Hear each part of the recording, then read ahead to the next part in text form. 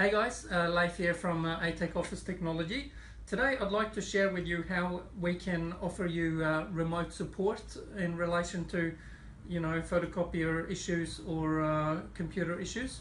So we will normally use TeamViewer and log in remotely if we need to assist you on your computer.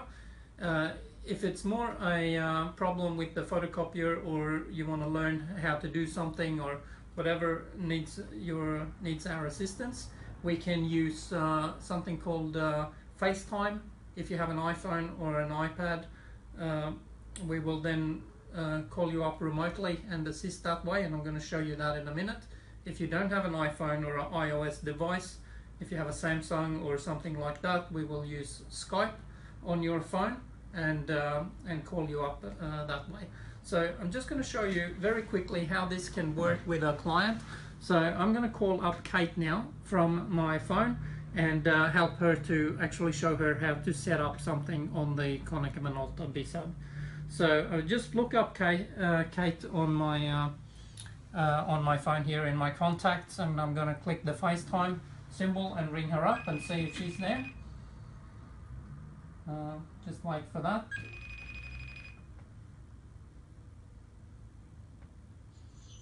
And hello Kate, how are you doing? I'm good, thank you. That's good. Just want to show you how you could, you had a question about how to create a user box. Yes. On the Konica Minolta B-Sub.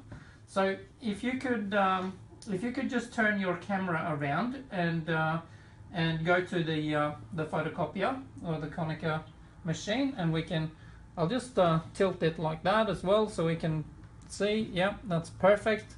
I can see your screen. And to create a new user box, you're going to go into if you press the utility button on the bottom right hand side and go into number 1 touch registration. That's it. You go into number 2 to create the user box, and we can click on number 1, public user box. That's the one we want to create, and we go new. This will, if you click new on the bottom, that'll create a new user box, and we can give it a name. So if you click on the user box name, that's it, and just type in a name, maybe Kate.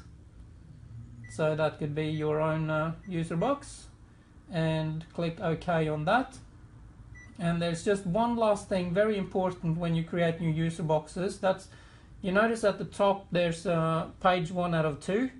If you click on the forward button at the top there, and we want to set that auto document delete time, if you change that to save, the button at the bottom, yeah, that's it, because that will make sure that the documents don't get, if you leave it at 1 day as the default was there, it will delete all documents after 1 day, and we don't want that.